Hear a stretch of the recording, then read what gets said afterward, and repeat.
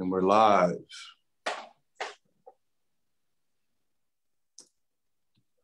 Good evening, good friends and supporters.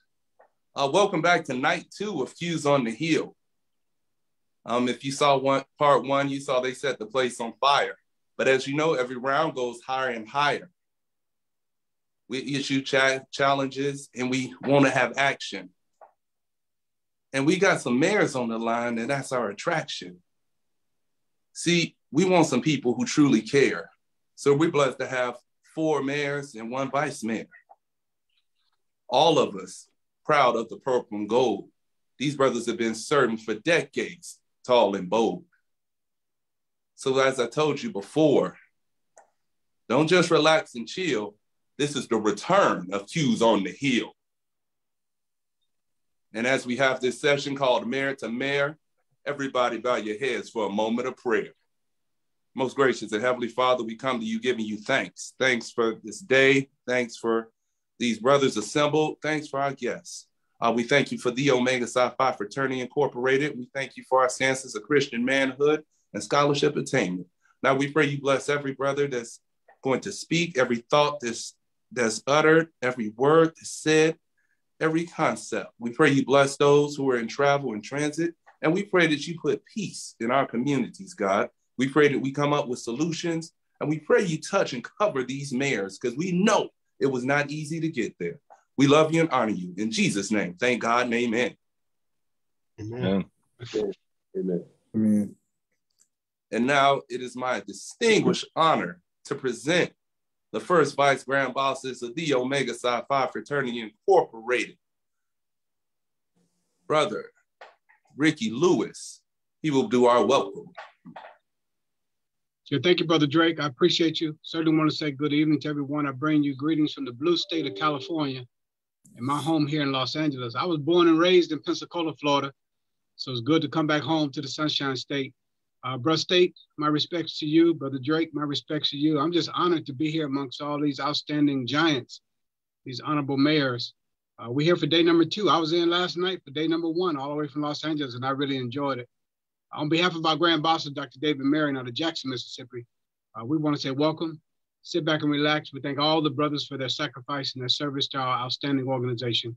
Let's have a great time tonight and enjoy ourselves and learn a lot. Brother Drake, let me yield back to you. Thank you. And thank you, Brother First Vice Grand Bosses, for all the work you continue to do, the sweat equity, and the consistent support that you do from state to state, not even district to district, state to state. Moving forward, I have the honor of introducing our moderator for the evening. This man needs no introduction. He's been serving Omega since 1985, crossing on the campus of Morgan State University at Pi Chapter. His name is Dr. Michael V. Bowie. He has been the advisor at the University of Florida for Omicron Zeta Chapter for several decades. Yes, he looks youthful in nature, brilliant man. He currently serves at the state of Florida Director of Public Relations and at the international level as the International Undergraduate Advisor Chairman. I pass the mic to the moderator, Dr. Michael V. Bowie. Thank you very much, Brother Drake. I didn't know you had all those skills that you used at the beginning. I know we all heard them and we were very appreciative of you. But brothers, let me just let you know, today is day number 2, night number 2 of a 3-day power-packed evening of civic and economic empowerment. And let me just say that as we talk about tonight, mayor to mayor, what we're going to deal with is not just saying good evening to everyone, but saying good afternoon to those, because I know that although we know some of us are on the East Coast, we have some brothers in Florida that may be 1 hour behind us. And in addition to that, we also know that we got brothers that are listening in and people who are listening in from across the state and across the country. So we welcome you all to night 2, Mayor to Mayor. And we have some dynamic mayors here to speak to you about how you need to do what you need to do in your communities. And I think that's so important because we always talk about, you know, what's happening in Tallahassee or what might be happening in Washington, D.C. Well, what's happening at home? And that's what we're going to talk about today, is what's happening at home and how do we get involved in what's happening at home. And I think these mayors will be able to tell you a little bit more about their plans. But in addition to that, how do we make sure that an agenda for people that look like you and me, are followed through and how we go about that process. So I'm very, very excited. But before we move into that, I want to see if we can have some greetings right now from our Florida State Representative, Brother Toston. Oh, thank you for that very energetic introduction to the event for the night, Brother Bowie. I just want to thank all of our panelists for joining us this evening and thank all of our viewers live. As Brother Bowie said, this is night 2. We're looking forward to the discussion this evening. Last night kicked off with a very informative and energetic discussion with regards to how we can do things and change things in our communities. And again, we're looking forward to hearing it from you, our brothers that serves as mayors throughout the state of Florida. So I look forward to the discussion. And if you need anything from me, please don't hesitate to let me know. Thank you very much, Brother State.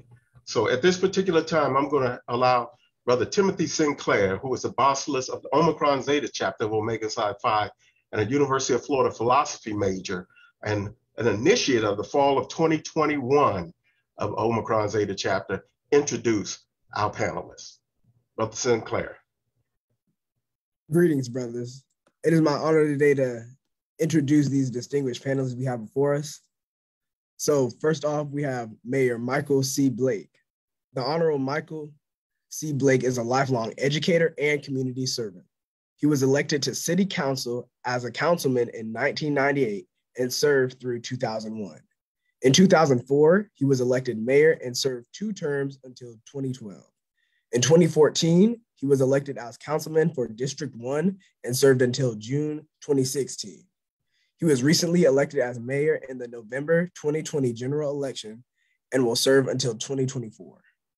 Michael Blake has served as a member of the Cocoa Florida CRA, as a liaison to the Cocoa Housing Authority, We in Seed, and Save Our Neighborhood organizations. He has also served on various other boards, committees, and task forces for the city of Cocoa. He is a past president of the Space Coast League of Cities and is a current member of the Florida Municipal Insurance Trust Board and served 2 years on the Florida League of Cities mayoral board. Mayor Blake retired from teaching at Cocoa High School in early 2022 and has been a resident of Cocoa his entire life. He joined Omega Psi Phi fraternity through Xi Psi chapter at South Carolina State University in 1982 and is an active member of the Gamma Nu chapter in Brevard County. Our next panelist is Mayor Jerry L. Demings. The Honorable Mayor Jerry L. Demings is a native of Orlando, Florida. He received his Bachelor's of Science degree in Finance from Florida State University and his Master of Business Administration degree from Orlando College, now Everest University. He served as Orlando's first African-American police chief and first African-American Orange County Director of Public Safety. In 2008, he was elected the first African-American sheriff and constitutional officer in the history of Orange County and was reelected in 2012 and 2016. In August 28, 2018, Mayor Demings was elected the first African-American mayor of Orange County and was sworn in as mayor on December 4th, 2018. He is the chief executive for over 8,000 county employees with a budget of over $4.8 billion. He joined Omega Psi Phi through Chi Tau chapter in Orlando in 1982 and remains an active member. Next panelist, please. Let's see. So our next panelist will be Mayor Terrell Hill. The Honorable Mayor Terrell L. Hill is a Palatka, Florida native and the son of Jerome Hill and Annie Ruth Miller. He attended the prestigious Howard University, earning a bachelor's degree in business administration and a Master of Science degree in athletic administration / sports marketing. Mr. Hill went on to earn a Juris Doctor degree from the University of Florida, Leavenworth College Law. In November of 1999, he opened the Terrell L. Hill, PA, in his hometown of Palatka. His dedication to the community is evidenced by involvement in various organizations, serving on the board of directors and coaching high school football and baseball. He's the founder of Youth Explosion of Palatka Incorporated and was inducted into the Putnam County Black History Hall of Fame. Mayor Hill was elected to the Palatka City Council in 2014 and was duly elected as the city's mayor in 2015. Mayor Hill is a Florida League of Mayors immediate past president. He joined Omega Psi Phi fraternity through Alpha chapter at Howard University in 1994 and is active with the Iota Mu Nu chapter in Putnam County. Our next panelist is Vice Mayor Leo Longworth. The Honorable Vice Mayor Leo Longworth has an outstanding background in civil service going back 50 years. He attended South Carolina State University, earning a Bachelor of Science degree in Business Administration. Prior to college, he served as a sergeant in the U.S. Army, doing a Vietnam tour of duty before being honorably discharged. Mayor Longworth is an insurance professional of 35 years, managing and operating his own State Farm Insurance since 1987. He was first elected to Bartow City Commission in 1995 as a commissioner in Seat 5. Still serving on the commission, he has served as mayor on 5 different occasions and currently serves as vice mayor. Vice Mayor Longworth is a past president of the Florida League of Cities and is a 7-time winner of the League of Cities Home Rule Hero Award from 2015 to 2021. He is a board member of both Ridge Leagues of Cities Incorporated and Bartow Municipal Airport Authority Board. Leo Longworth is married to Patricia Hadley Longworth and has 3 sons. He joined Omega Psi Phi fraternity through Upsilon Xi chapter in Lakeland, Florida in 1978 and remains an active member. Last but not least is panelist Mayor Kenneth T. Welch. The Honorable Mayor Kenneth T. Welch is a 3rd-generation St. Petersburg resident. His father was a city council member who laid the foundation for St. Petersburg resurgence. After receiving his BA from USFSP and MBA from FAMU, Ken returned to St. Petersburg as an accountant for Florida Power Corporation. He also served as technology manager for his father's accounting firm. After years of community service, Ken Welch became the first commissioner elected to represent County Commission District 7 in St. Petersburg, only the 2nd African-American commissioner in the history of Pinellas County, serving for 20 years. He brought a focus to the issues of economic development, transportation, equity, housing, criminal justice reform, and fighting poverty. In fall of 2021, Ken Welch was elected as the 54th mayor of St. Petersburg and was sworn in January 6th of this year. Mayor Welch lives in St. Petersburg today with his wife of 30 years, Donna, and their 2 daughters. He joined Omega Psi Phi fraternity through Ada Road chapter in St. Petersburg, Florida in 2017 and remains an active member. Thank you. Thank you very much, Brother Sinclair. So now we get down to it, brothers, mayor to mayor questions. And I'm ready and excited to hear from each and every last one of you. So my first question to you is, what are the top 3 issues you're facing in your city or county? And what I will do is I will start off with the County Mayor Demings.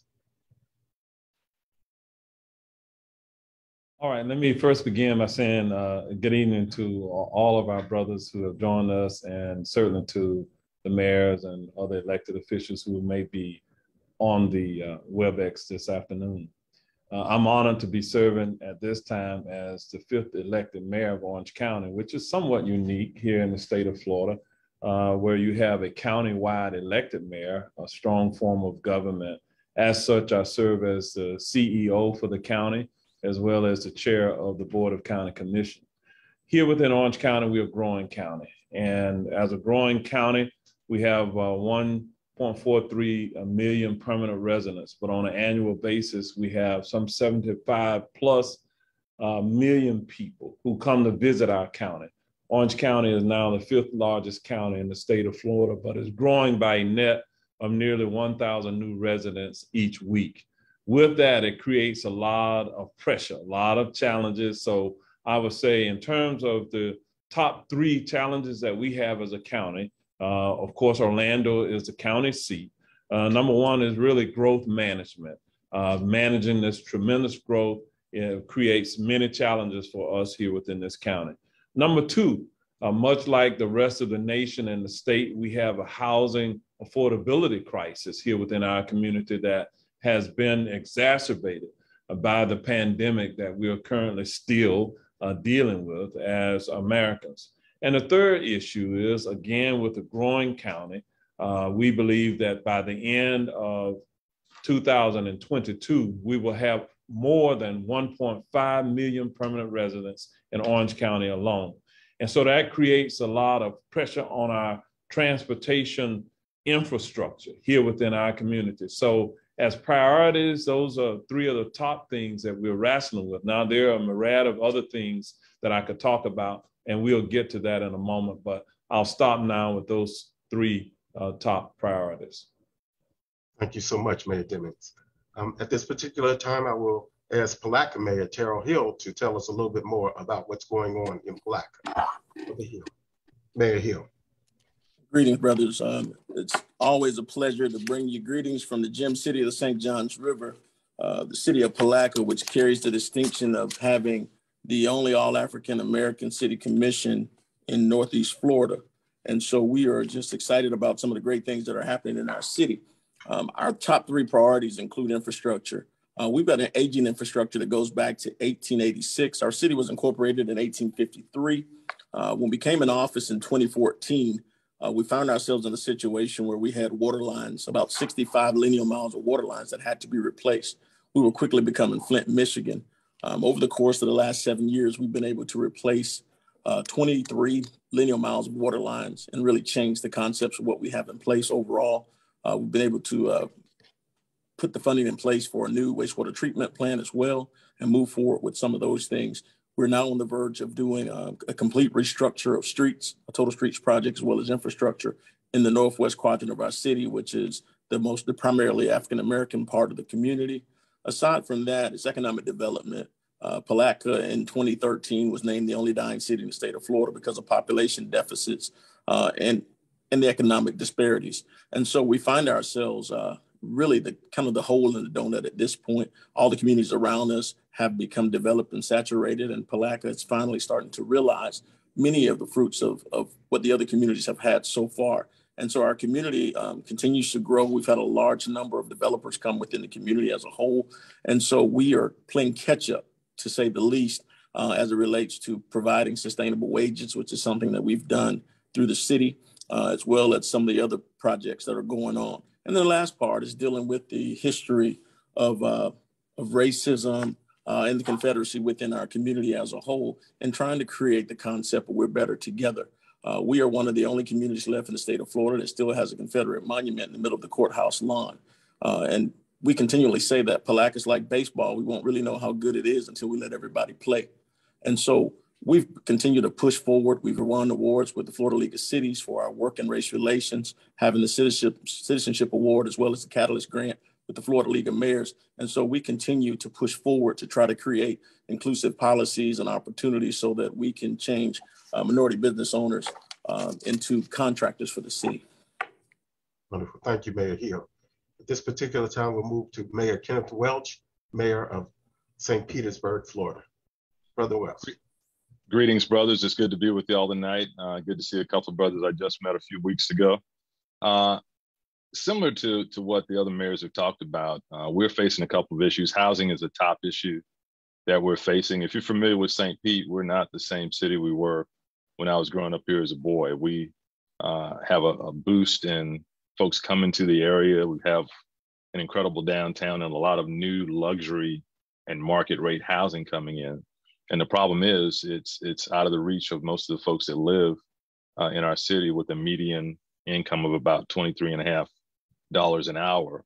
And so we've got a real issue with housing. I think that the Tampa Bay area, which includes St. Pete, had one of the highest rates of increase in rent for last year. Our rents went up about 25% last year. And so we're really focused on affordable housing and finding new ways to secure long-term affordability, whether it's partnerships or working with groups like Habitat or just going out and purchasing land through our housing land trust. We've got to, secure that affordable base of housing. The second is neighborhood safety. And as y'all know, all these things are linked together. Poverty is linked to housing, is linked to transportation, is linked to education. And so we're focusing on getting to the roots of neighborhood safety by really focusing on our young people and folks that don't have access and the digital divide and how that plays into it.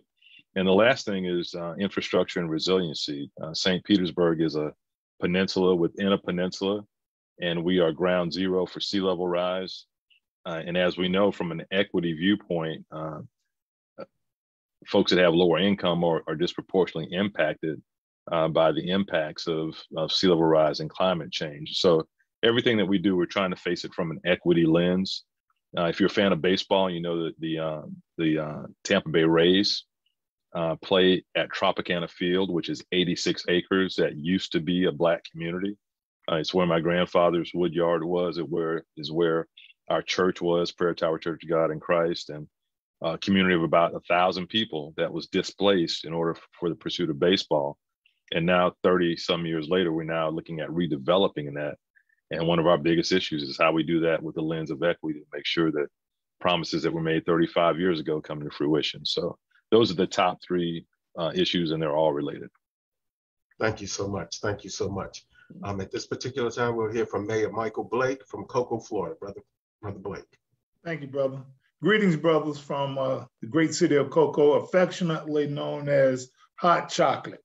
I'm happy to say a lot of similarities are, like all the brothers prior to me, are intertwined, and we're dealing with infrastructure. Our claim to fame is the great city of Cocoa. We have over 80,000 plus water customers. We range from supplying water from Kennedy Space Center to all the way to Patrick Air Force Base. My greatest concern is protecting what we call our liquid gold, water utilities department, which provide an economical sound base for the great city of Cocoa. My second concern is growth, positive growth.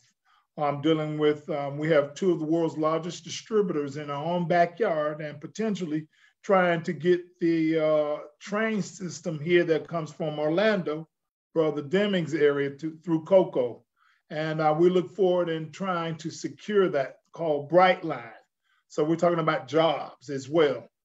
Thirdly, what's near and dear to my heart, being an educator for over 30 years and being from the great school of South Carolina State, Brother Leo, he knows what I'm talking about, the greatest chapter, Xi Psi in the world. But anyhow, getting back to what we're talking about, homeless is an issue that we're dealing with drastically here and throughout Brevard County.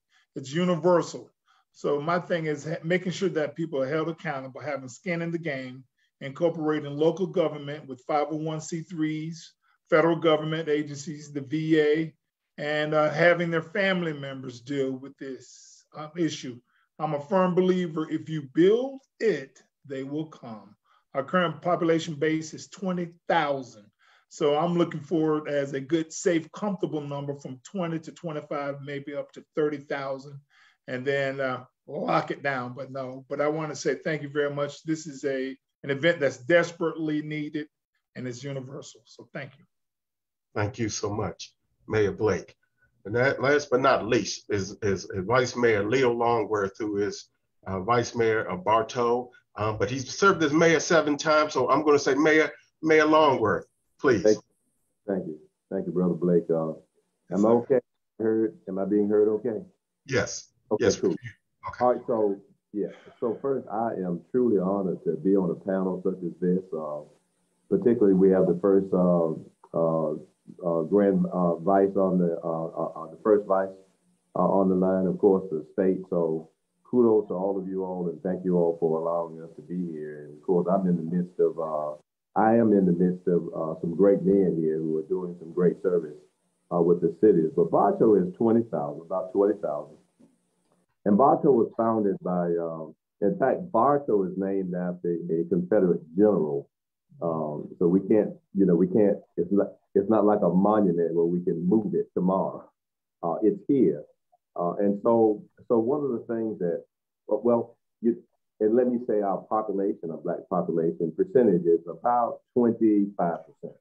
25%. And I am the only one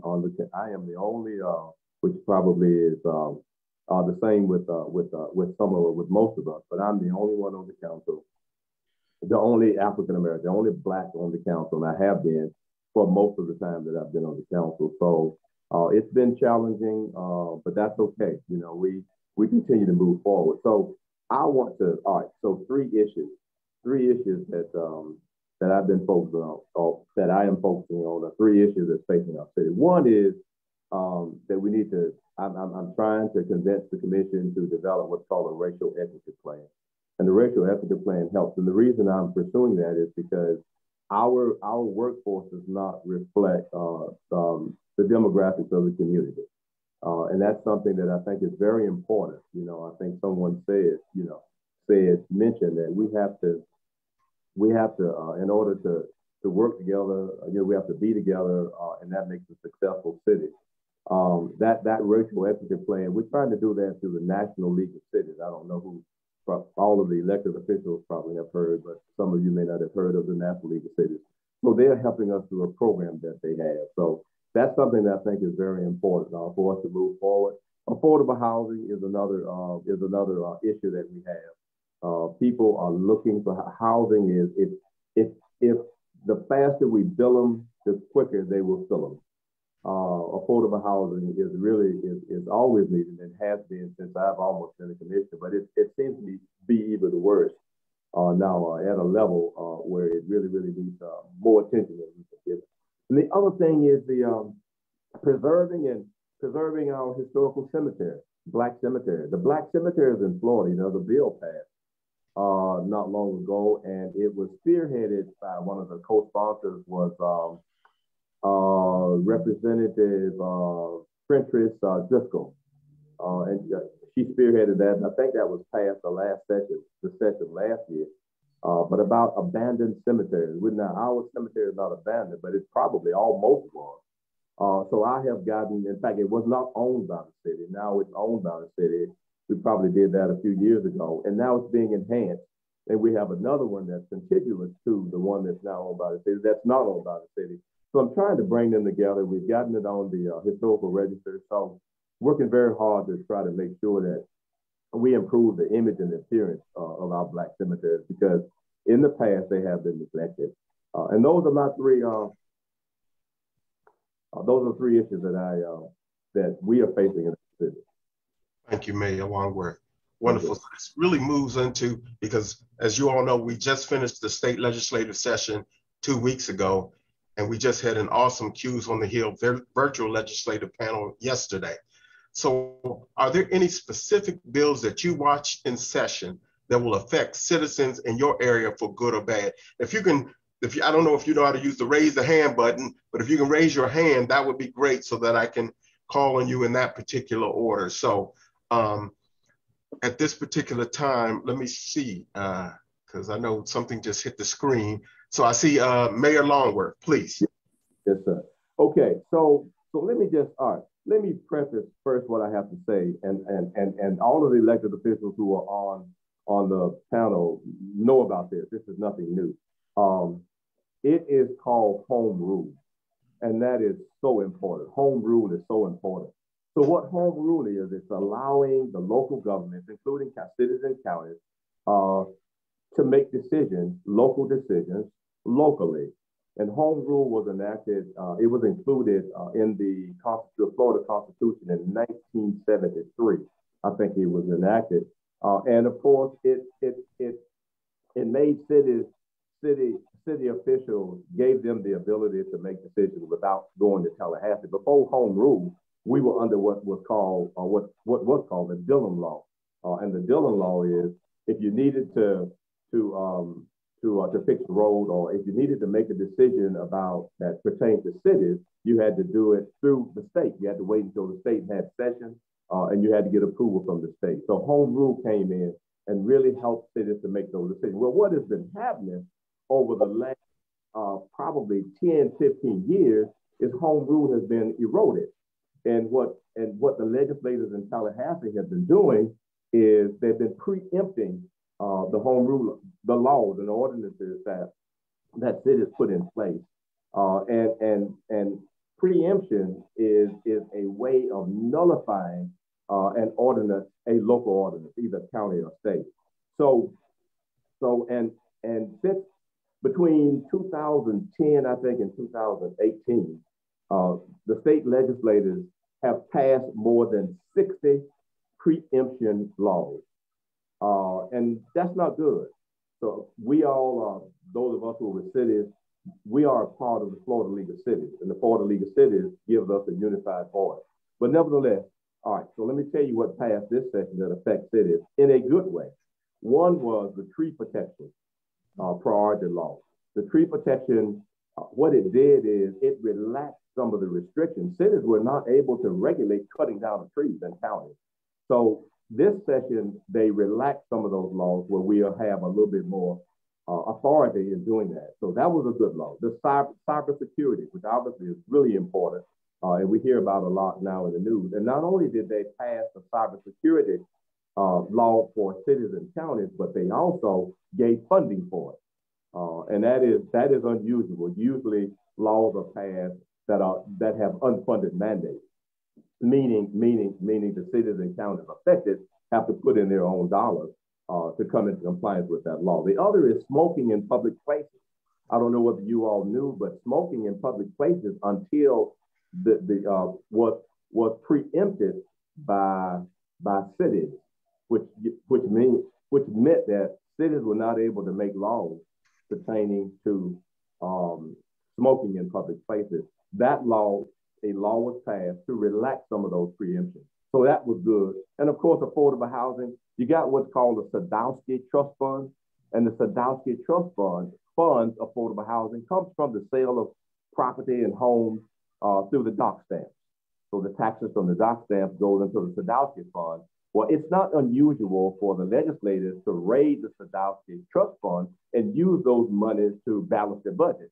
Well, this time they funded it and they did not take as much, or in fact, they funded it with more this year than last year. Some of the bad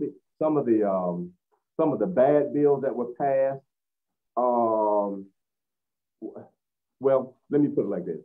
Over the number of years that I've been following the session, local election law was passed, short-term rental, combating public disorder. That's the one that's called the anti-riot bill. That passed, and all of those bills affect cities adversely. So we just have to just stay on track, stay on target, and keep up with. So this kind of forum is good to have because we need to know not just us elected officials, but our constituents. We need to know so we can advocate to those legislators and tell them that what the laws that they're passing are hurting our city. Thank you so much, Mayor Longworth. Mayor Demings.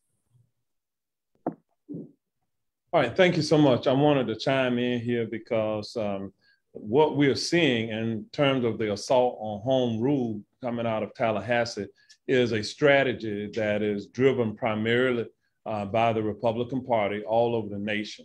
What we see is that when we talk about urban counties and cities, they tend to be led by people of color. Here on this conversation and this discussion today, you have Mayor Welch there in St. Petersburg and Pinellas County, a large urban city and county, serving as the first African-American elected in that role. Here I am in the Metro Orlando area, serving also as the first African-American elected in this role. And gentlemen, let me just say this to you. I'm very unique in that I'm I'm the only male on my Board of County Commission. We have 3 Latinas, 2 white females, a Black female. So I am the only male, but the first African-American to serve as the countywide elected mayor. We've only had a countywide elected mayor for about the last 30 years. So what we are seeing happening across America is in many different areas, the local governments, the largest cities in America, from New York, Chicago, Detroit, Los Angeles, San Francisco, Houston, you will see African Americans who are the mayors of the largest cities across America. So when you look at the population trends, if you look at the state houses and the state legislatures, you will see that the majority of governors now in America just happen to be Republicans, and they are all about maintaining control. So there's this strategy to diminish the real authority of the local governments and control it at these state houses. So I believe that this is a partisan strategy that is going on. And so we do have to sometimes push back against it. As it relates to managing the public health crisis that we're still really kind of living through, I had to push back hard against the governor. And essentially what the legislature did was they passed new legislation that took away and diminished the authority of local governments to make some decisions during a public health crisis. Now, when you think about that, that is really flies in the face of common sense, because when people have a public health, public safety crisis, they dial 911. And the people who respond are those at the local level. They're your first responders. It is the healthcare workers in your communities that's on the front lines dealing with this. And so to diminish our authority, and I spent nearly 40 years in law enforcement at all levels and learned to be a crisis manager. So at times, what I saw during this public health crisis was our governor and our legislature was slow to act. But in order to protect the public health, safety, and welfare of my community, I had to be decisive. And sometimes that did not play itself well with the current governor. So I think during this past legislative session, we continue to see this erosion of home rule. But there was one particular bill that was passed under Senate Bill 620, in which a county or municipality could potentially be held liable if they pass local ordinances or laws that a business can say harm them in some way. Now, what was exempted under this Senate bill, it said that a county or municipality is not liable for business damages caused by an ordinance that is expressly authorized by the state or federal law. So there's somewhat of saying, well, we're going to carve ourselves out of it. You can't sue us if you're taking action because of some action that was caused by the Florida legislature or by the federal government. Okay, you're exempt. But if you pass laws, from rent control to, I'm going to say, pet ordinances, banning of the sale of dogs, cats, or other animals, any of those types of things that can be demonstrated to have had some type of adverse impact on a business, then the local government can be held accountable. Impact fees is another one of those circumstances that in some ways there's existing preemptions. And so it is concerning to me what has been happening, but until we have some balance in terms of the partisan representation in Tallahassee, I have to say that we're probably going to continue to see some of what has happened this legislative session and those immediate prior to. Thank you so much, Mayor Demings. Mayor Welch. Well, thank you. Well, Mayor Longworth and Mayor Demings really covered most of what I was going to cover, but it really was a mixed bag. You know, the legislature finally tried to do the right thing on the Sadowski Act funds. I mean, they still, if you go back, that millions of dollars have been diverted over the years. So kind of have to take that in perspective.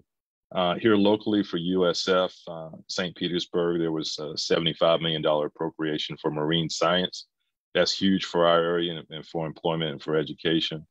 But I really agree with Mayor Longworth on the issue of preemption and the impact of Senate Bill 620 that Mayor Demings talked about. We have an example in our city and county. You know, we had a terrible issue with red tide, which really impacts our economy and the health of our citizens. And so years ago, we passed a fertilizer ordinance. There are certain times of the year that you can't buy fertilizer, and the aim was to keep nitrogen out of the water so you wouldn't fuel those kind of algae blooms. So if we were to do that today, we would have to pay the fertilizer retailers for the amount of revenue that they lost because we passed a bill that impacted them. And you're just gutting home rule at that point and the ability for local governments to do what's best for their communities. And that's a trend that we've seen over the years. It continues. And so it seems like it's almost two sessions. One session where they actually concentrate on good work, and then another session that just seems to be aimed at the next presidential primary. I'll just say it. Things like the anti-woke bill, where you can't teach real history, and expanding creating an election fraud unit when we know there's been virtually no election fraud in the state of Florida. In fact, after the election in 2020, we were bragging that we had the best election, we had paper trails and all of that. So it's almost two sessions in my mind, and it's really harmful to us as local governments. The taxpayers are going to foot the bill for Senate Bill 620 because they're the ones who are going to actually have to pay those retailers for their lost revenue. Gotcha. Thank you. Thank you, Mayor Welch. Mayor Blake. Yes, sir. Again, I don't mean to be redundant, but I think this forum is very needed and valuable because knowledge is power. My greatest concern was one of the bills, and all the brothers are chipping away at the important ones because they all are important, was the sovereign immunity bill, where they were trying to cap for an incident ranging from $300,000 up to $400,000. And they wanted to go up from 1 million to 3 million, where if an individual, say for an example, and it's on the Senate bill, I think it's from Gruters, Senator Joe Gruters, he was promoting this bill, the Senate bill, in reference where individuals can sue up to a certain amount of money, and which that lawsuit would be eventually passed on to our constituents of the community. Let me give you a prime example. Say if one of my utility workers hit a car, where traditionally we had a cap on it.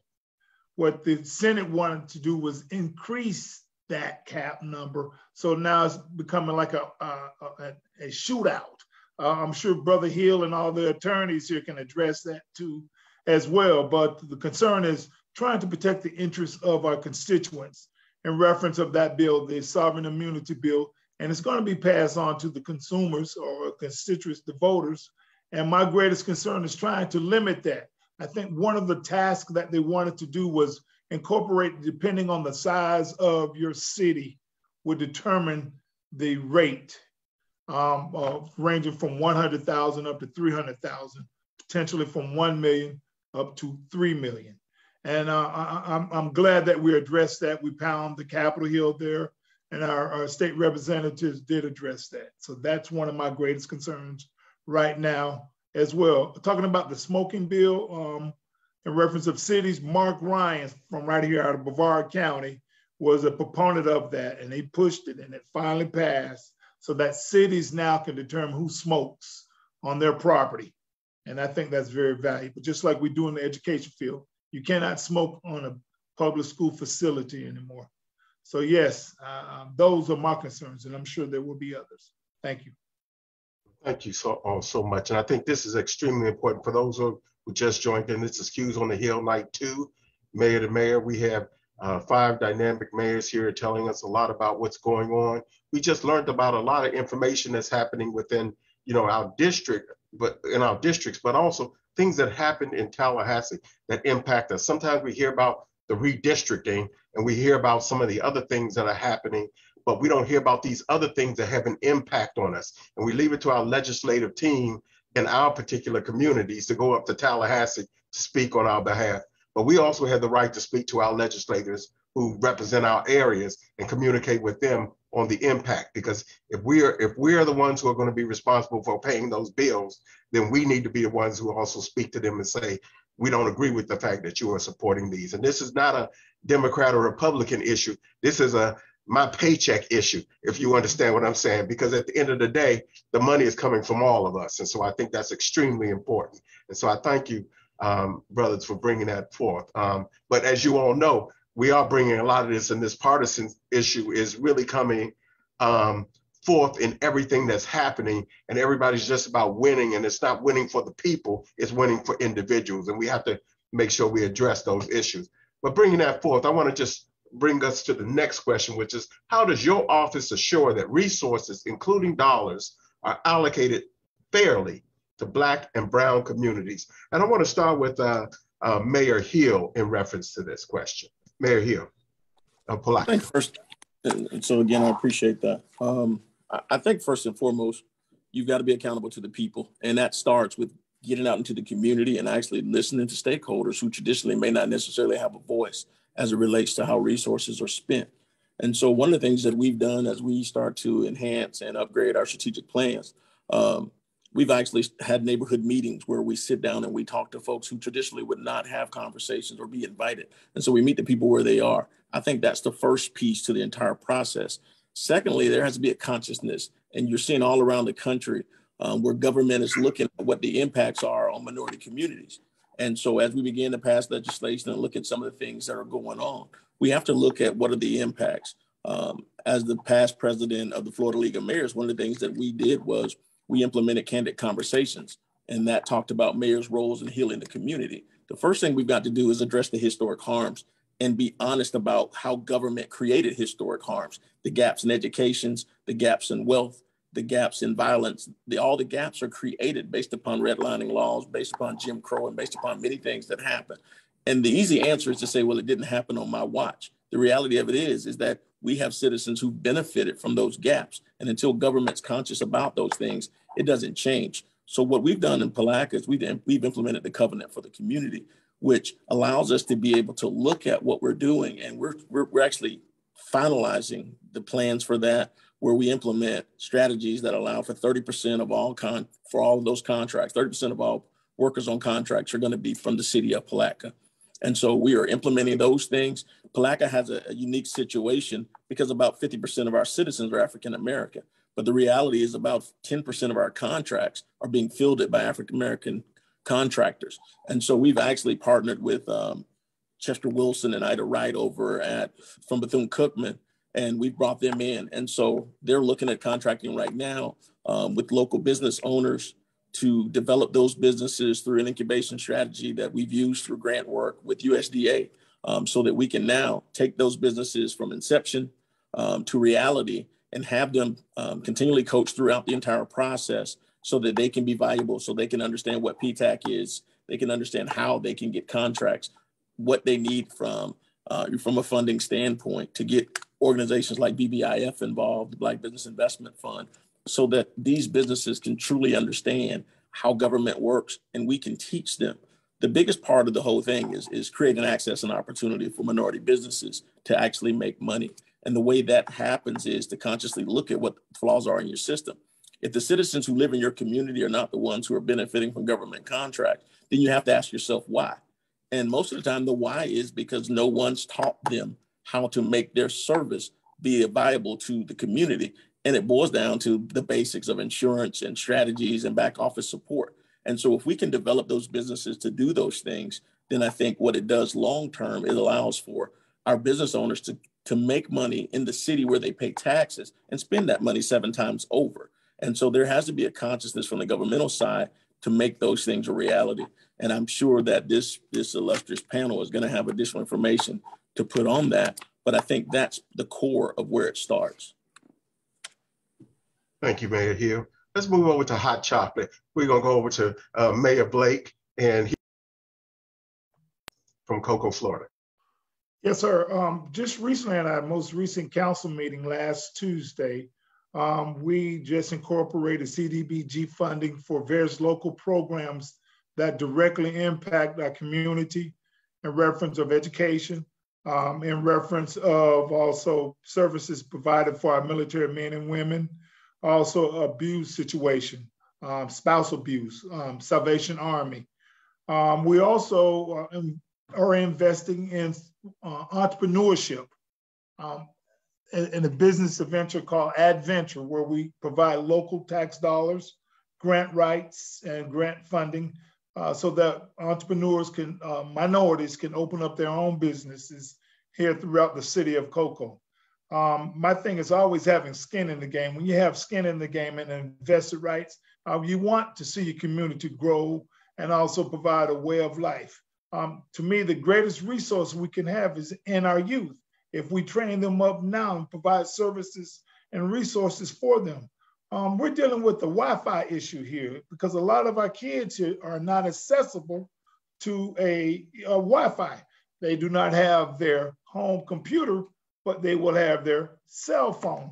So they're seeking to find those hotspots to complete their assignments at home. And they, like I said, they do it over the phone. And the third thing that I'm really concerned about is the future. Being on the space industry with the launching of all the rockets, Brevard County is always in the top 5 in the state of Florida of earning an A or a B in the state's overall grade performance for academics. We will continue to invest in the youth and in educational field. I'm a strong proponent of that. Thank you. Thank you, Mayor Blake. Mayor Longworth, you also mentioned about the racial inequities in Bartow. So would you like to talk a little bit more about this question and what the city is doing in reference to providing resources or allocating resources for Black and Brown communities in Bartow? And if they aren't, then you know, just let us know. If they aren't, you say? If they are not offering, putting the funds where they need to, then let us know. Yeah. Well, yeah, that has also been a challenge. But I'll tell you one thing that I've done one thing that I've tried to do in reference to the last question that you asked is about the resources, is that I've tried to make sure since I've been there, make sure that the Black and Brown people are represented on boards and committees, city boards and committees. That sometimes is a challenge. In fact, there are some statistics out there, or some things that 20% of the people don't even care about government at all. They don't care what happens. 40% don't know what happened. So the ones we try to work on are the 80% who don't know, and inform them, give them more information, educate them. And of course, the other 40%, they really don't have any idea.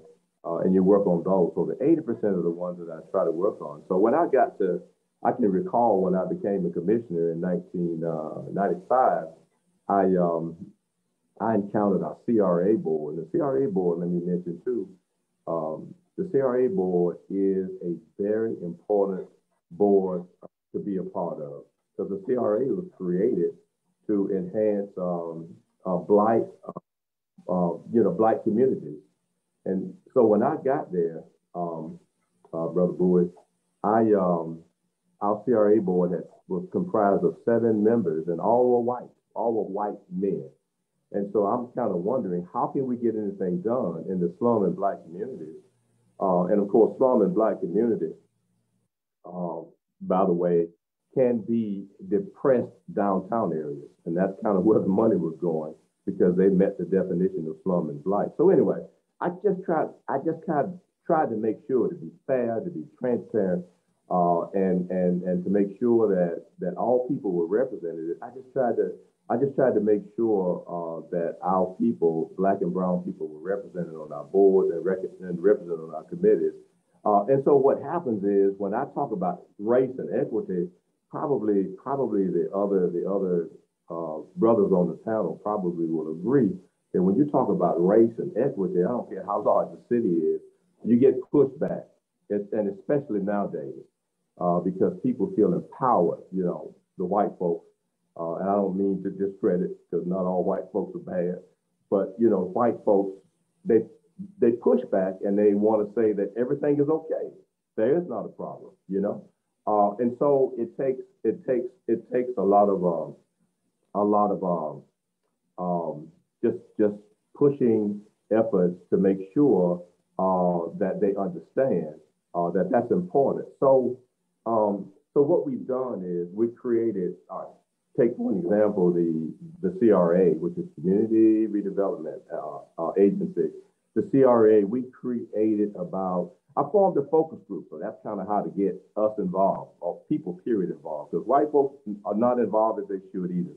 But when it comes to our community, because we are a lesser percentage of the population, I have less people to go out to attract. In fact, now we are putting together our charter review. Most cities are either embarking on or have embarked on establishing a charter review to review the charter after the census.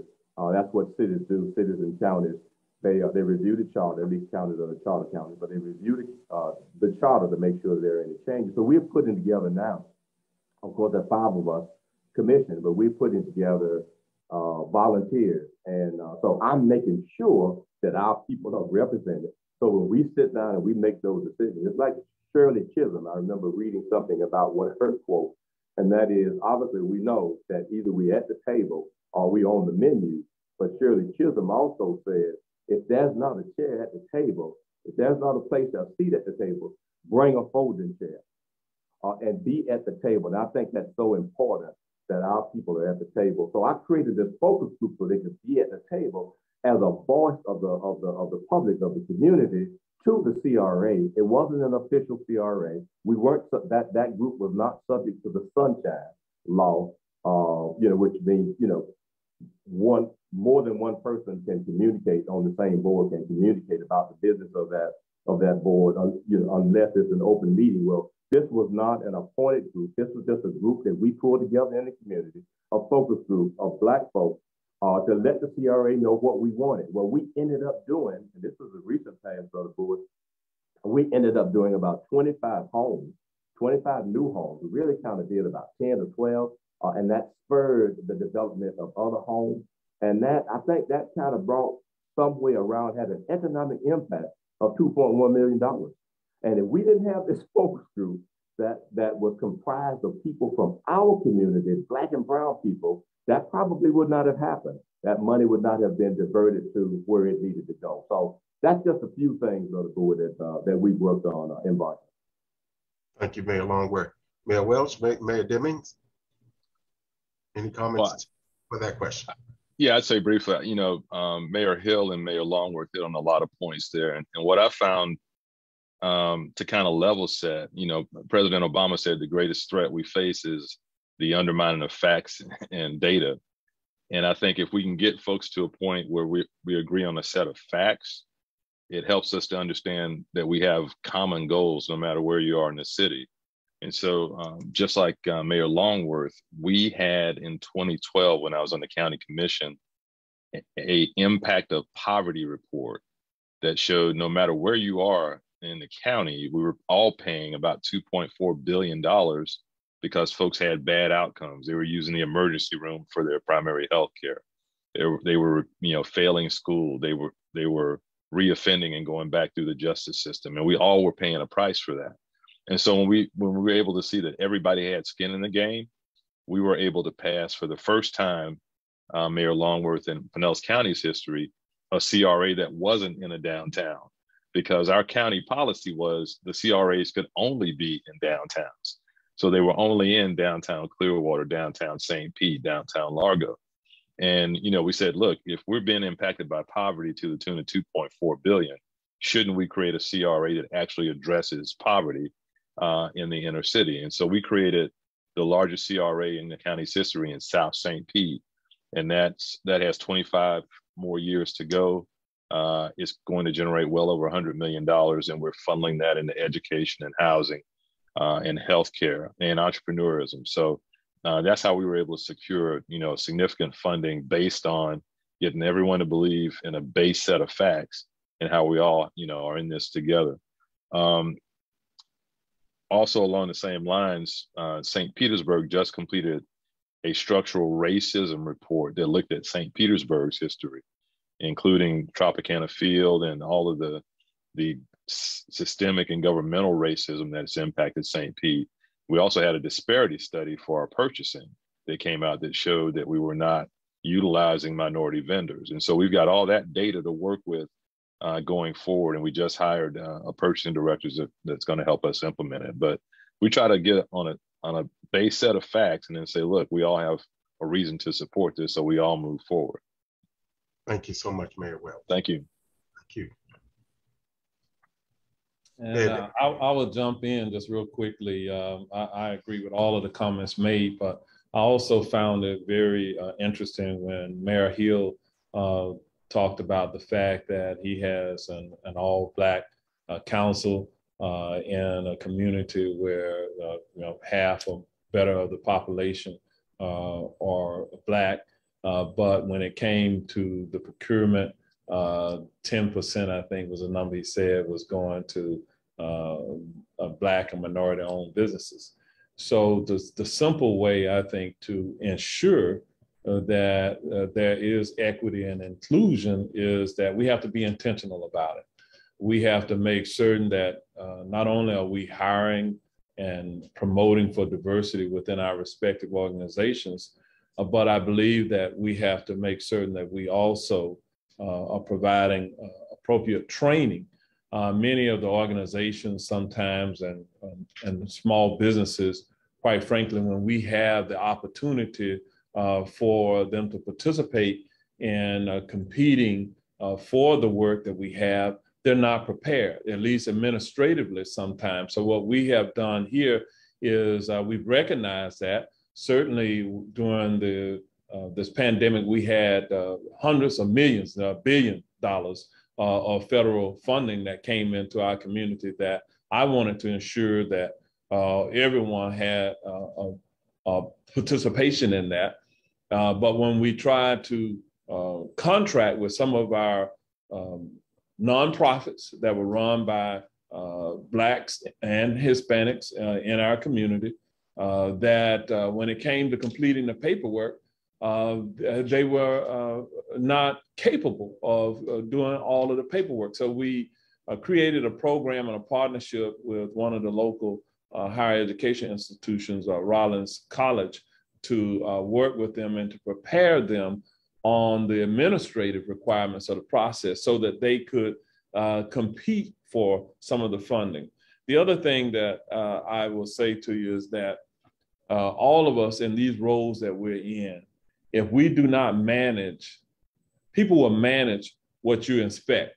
If you don't ask for the data, the reports from time to time about what is the minority participation, things will happen right beneath your eyes sometimes because you haven't inspected it. So with my staff, what I have done is created these opportunities where they make reports.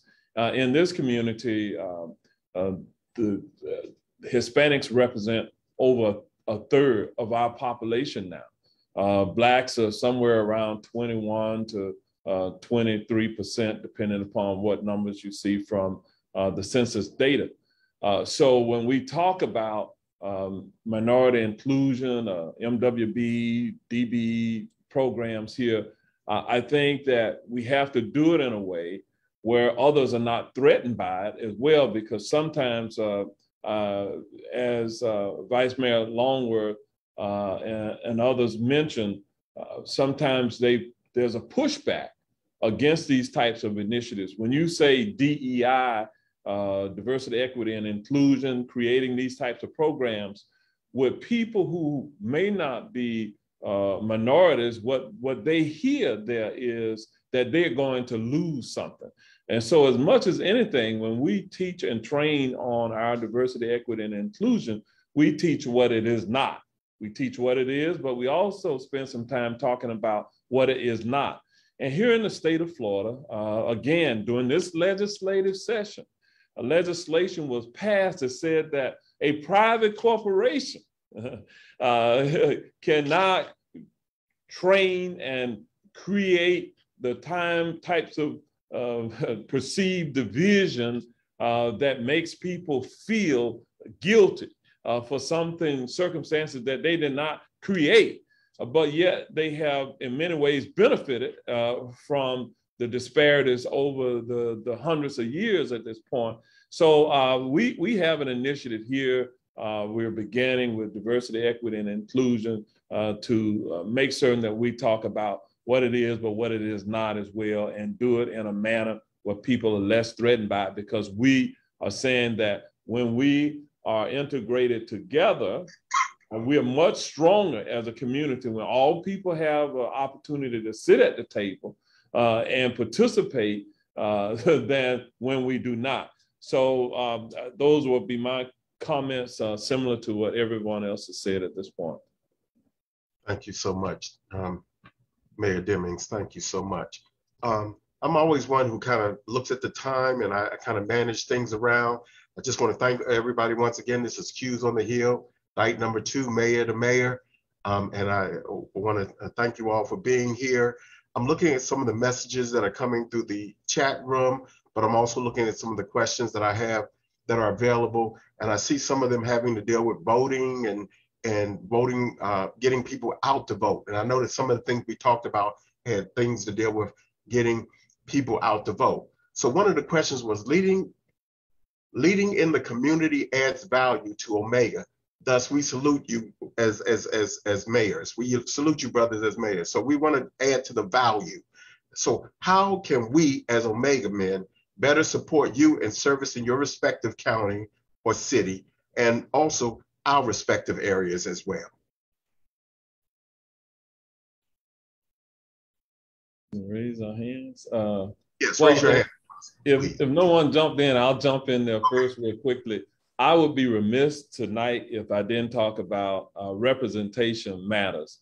Now, at all levels of government. My wife is the Honorable Congresswoman Val Butler Demings, who is currently running for the United States Senate, meaning that here within the great state of Florida, she's running statewide. And so I believe that when we talk about all levels of government as it relates to voting, we got to elect people who are going to be sensitive to our issues, regardless of their ethnicity. As long as they're sensitive to our plight, we have to make certain that we're doing what we can. What I say to the brethren, the fraternal brothers who have joined us here tonight, these political campaigns are expensive. And sometimes in order to get people elected, you got to contribute financially, and you have to support these candidates with sweat equity as well. If we want to really impact the laws of the land, we have to be able to elect people at the federal level, the state level, and the local level, individuals who are well capable of being able to make good decisions on our behalf. And so I look forward to this upcoming election season. I will be, I'm on the ballot, I'm up for re-election. You know, here in our county, we have term limits. I cannot be the county mayor more than 2 consecutive 4-year terms. And so I'm concluding my first term and I will go into my second term, but I have to first get re-elected. And so ironically, I didn't have an opponent until just a couple of weeks ago. And somehow I got 2 opponents. My race is a nonpartisan race. However, you know, I was elected 4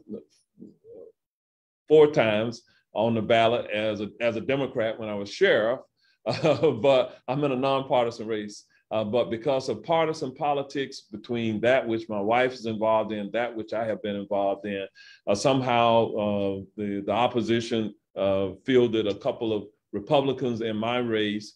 And so, you know, we do have to make certain that we do what we can do to raise money, to bring awareness. And so you all are going to see, my wife is traveling the state. She has, at this point, has a phenomenal team where she has some 400,000 different donors all over the nation. And she likes to say, including North Dakota and South Dakota. Now, we will be visiting your community as well. And so we just humbly ask that you be aware of the potential. What that means is because as it relates to Congress and to our Senate, representation matters. To pick up a Senate seat will be phenomenal for the state of Florida, and even pay attention to these statewide races that are upcoming. Pay attention to these legislative seats. And even today, you know, the governor, you know, it was announced that the governor is vetoing the congressional maps that have been laid out. So these are strategies. I think that in some regard, we need to be strategic.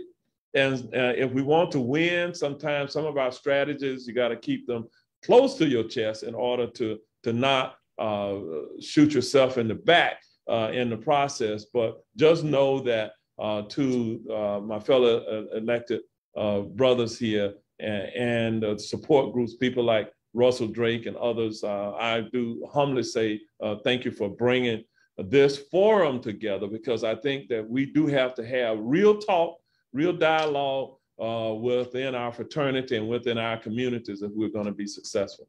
Thank you. Yes. Thank you so much, Mayor Demings. Mayor Longworth. Yes, sir. Brother Moderator. To Brother Demings, I just want him to know that I appreciate his service to Orlando and for all the number of years that he's been there. And I appreciate the service of his wife, Honorable Congresswoman Demings, and what she's done and how outspoken she is, and how she stands up to her conviction.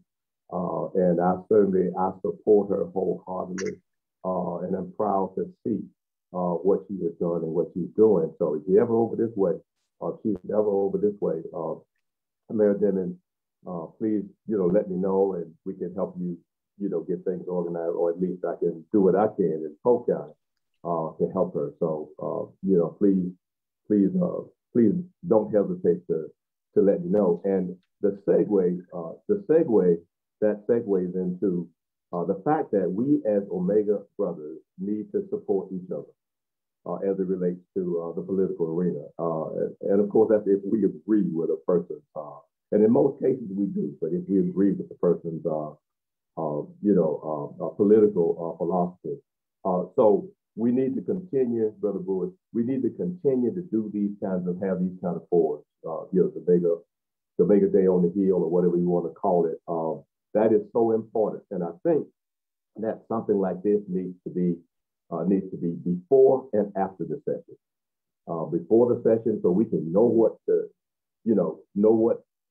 coming forth, and of course after the session to see how we did and how the legislators voted.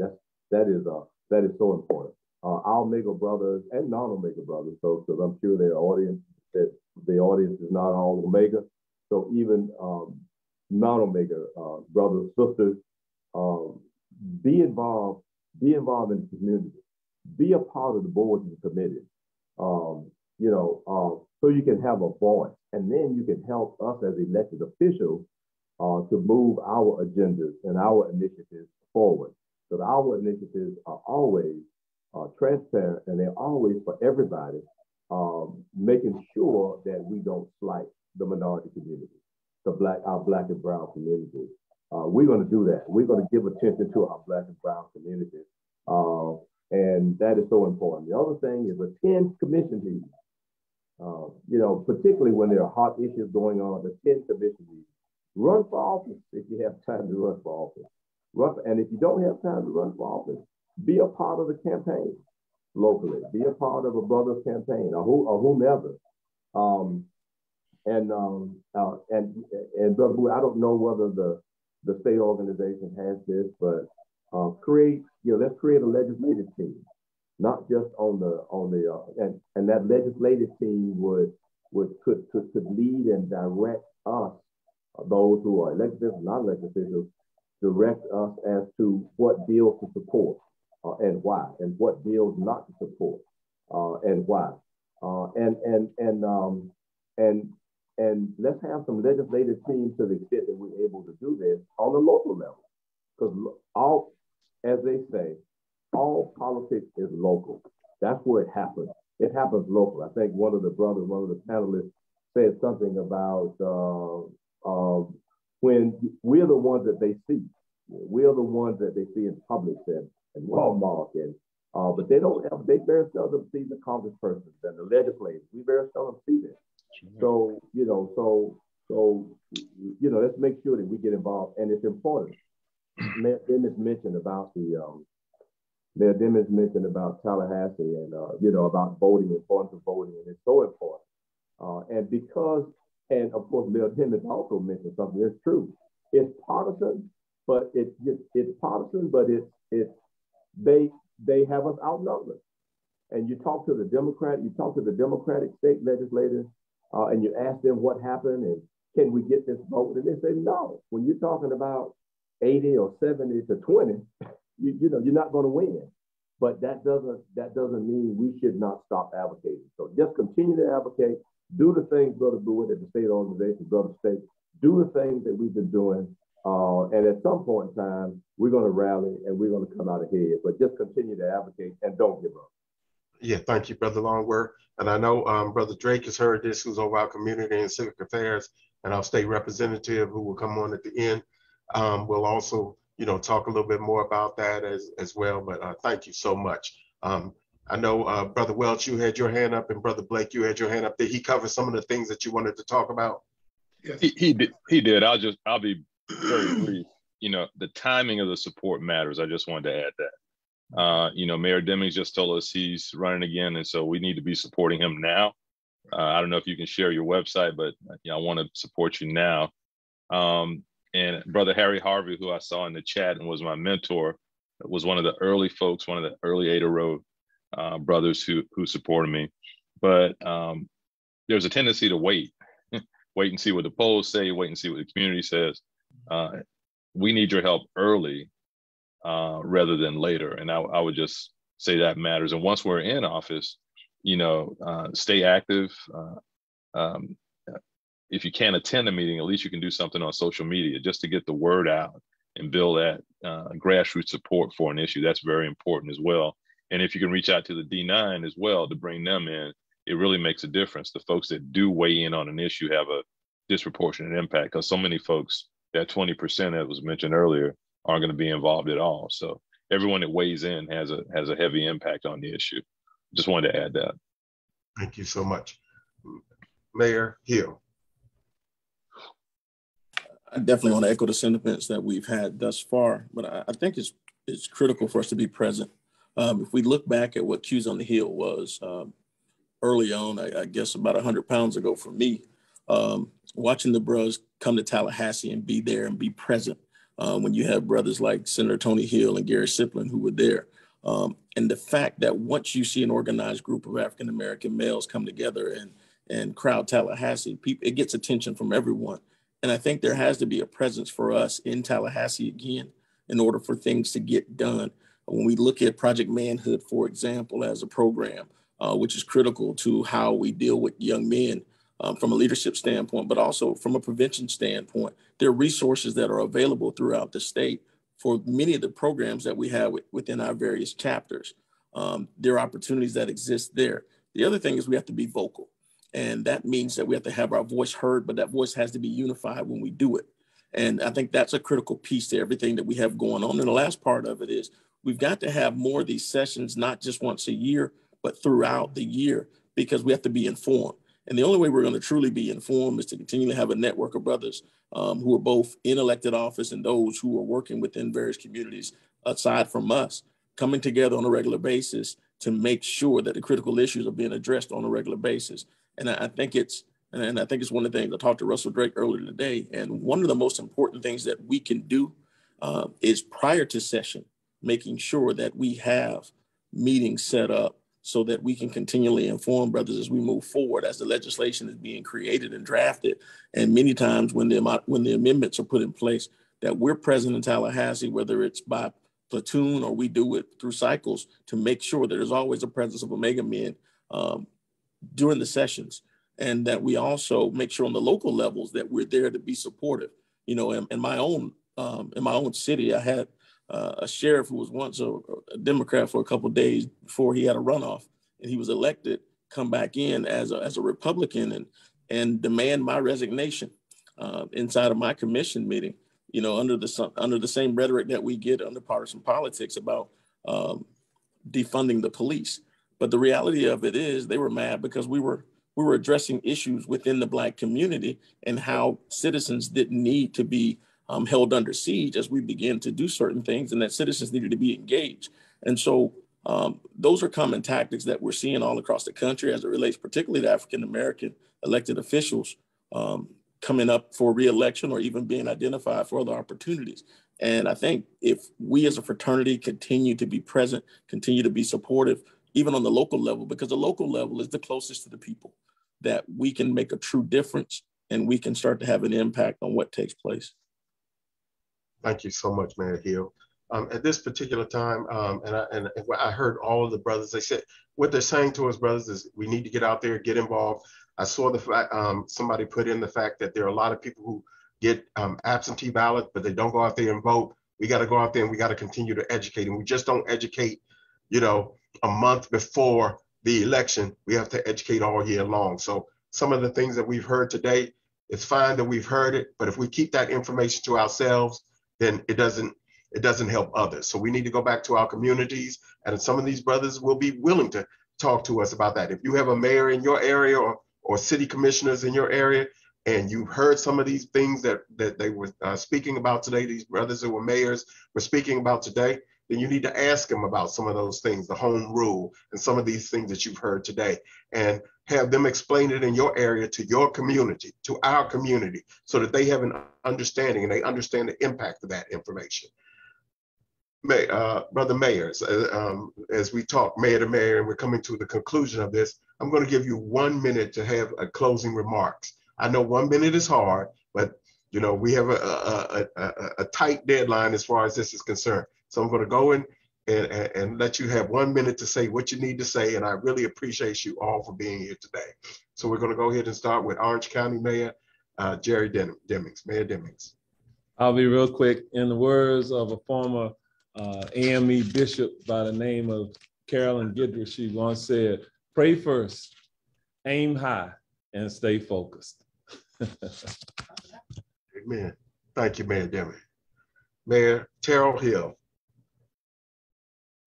Again, brothers, it's an awesome time to come together for us to be able to provide information and really the fellowship, I think, more than anything. But you know, we're just at a point where I think it's incumbent upon all of us to continually unite, to continually fight for our communities, to be engaged, and to continue to be informed. And so I'm excited about what prospects come from this meeting, the resurgence of Q's on the Hill, and we're just looking forward to continually moving our community forward and lifting.